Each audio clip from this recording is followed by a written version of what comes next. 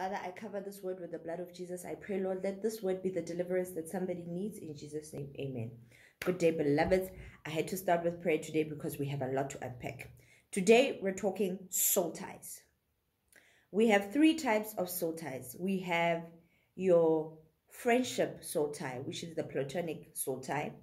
We have an emotional soul tie, and we have the physical soul tie. I'm going to start off with the friendship soul tie. The platonic soul tie is a friendship soul tie. An example of this is in 1 Samuel 18 from verse 23, where the friendship between Jonathan and David went from being spiritual to covenantal, because in 1 Samuel 1:18, Jonathan says he loves David as his own soul. So there are soul ties that are linked to friendship.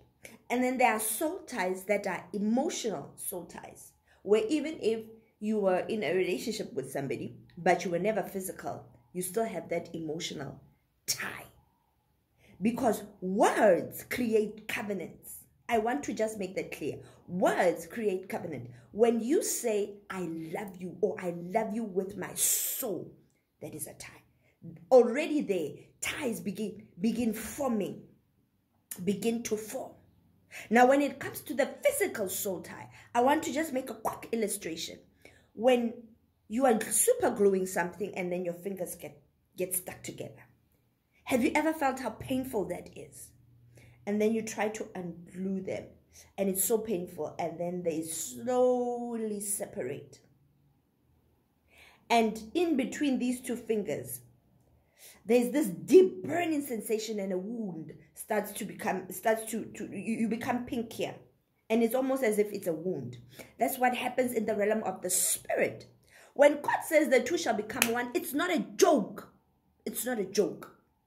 And when you separate, remember, in the realm of the spirit, you are one.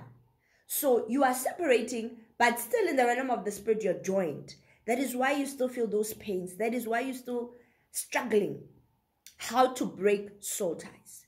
Whoever you are in a soul tie with, whether it is a friendship tie or it was a relational tie, say that person's name.